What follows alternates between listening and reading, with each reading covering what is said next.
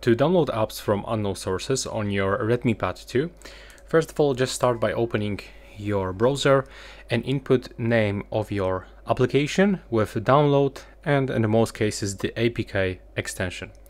Next, you have to search for some websites that will allow you to download.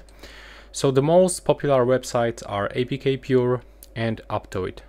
Sometimes, like with the Huawei application, you can get it from official websites.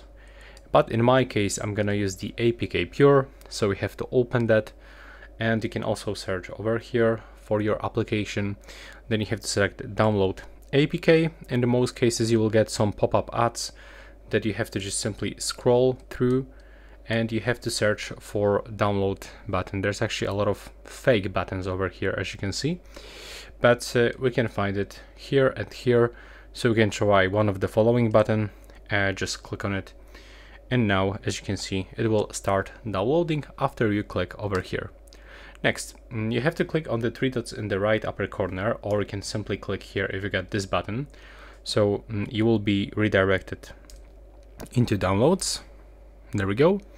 Now pick up your APK file, just click on it, and here we have to grant access for this browser. So click on the settings. Now click to allow from this source in the left upper corner, and click here that you are aware of possible risks and assume all possible consequences. So click OK after a few seconds. There we go. And right now click install, and after a few seconds you can find this application just on your device. Take a look. Now I can just simply open it. Thanks for watching.